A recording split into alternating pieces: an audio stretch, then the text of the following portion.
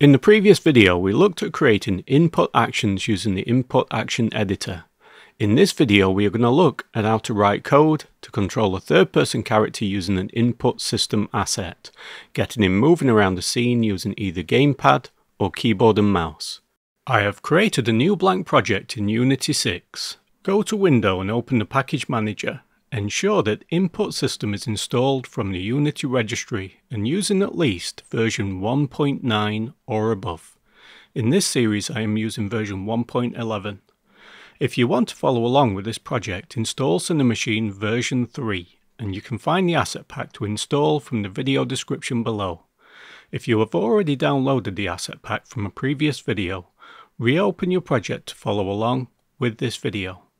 If you do not see the Input System Actions asset or you accidentally delete it, go to Edit and Project Settings in the Input System Package section. Input System Package version 1.8.2 and above allows you to create and assign a default project-wide action asset with predefined input actions. Double-click to open the Input Action Editor. We will be using the Move, Look and Jump actions to control the character. Go to the Scenes folder and open the Playground scene.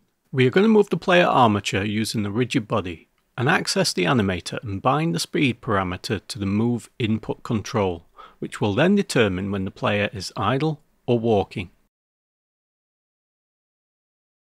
Create a new script called Player Walk. Add the using namespace for the input system. Add a public variable to hold the input action asset. This gives us access to all the actions in the asset. For each action we want to use, create a variable to store them. The actions we want to use in a vector2 data type, storing the x and y axis movement of the left and right gamepad sticks. Create two vector2 variables to store these values. Create variables to store the animator and rigid body components. Then create variables to set the walk speed, rotate speed and jump speed. To use an action map, it must first be enabled in the onEnable method. While enabled, all the actions in the action map are actively monitored during the input system update logic, which by default happens every frame. Then in the onDisable method, disable the action map if this character is switched off or destroyed. In the await method, find the actions using string references for the action names and pass these into the input variables. Then get the animator and rigid body components. In the update method, we set the move amount and look amount by reading the vector2 values from the inputs. We can use an if statement to check if the jump button has been pressed. Is pressed is used if a button is held down and can run across multiple frames. Was pressed this frame detects if the button has been pressed and will run for just one frame.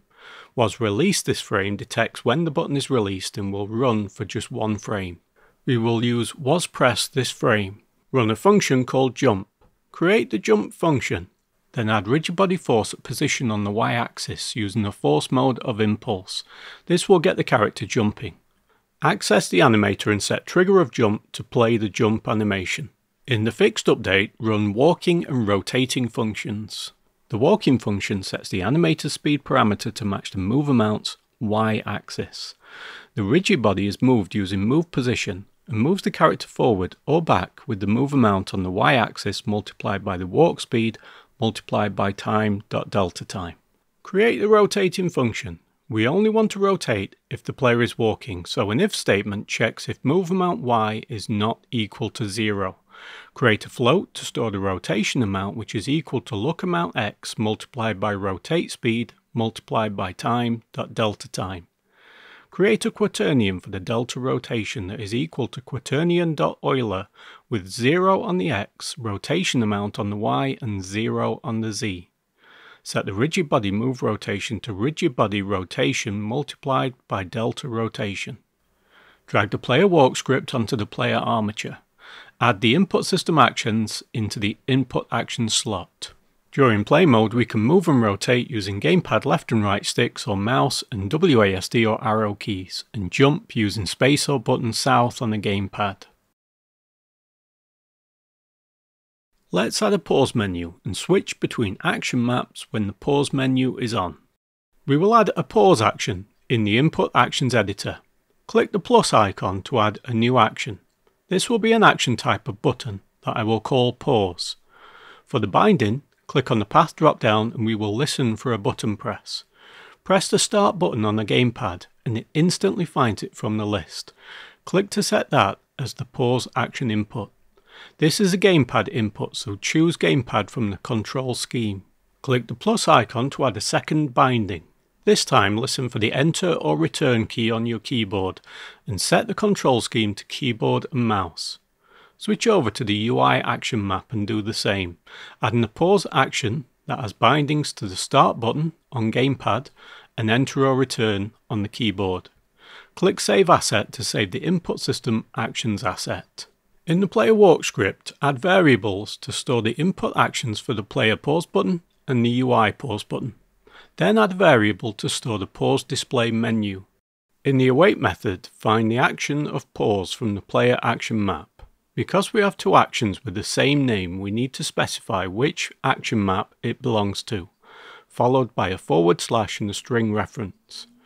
Do the same for the pause in the UI action map. In the update, run a function to display the pause menu.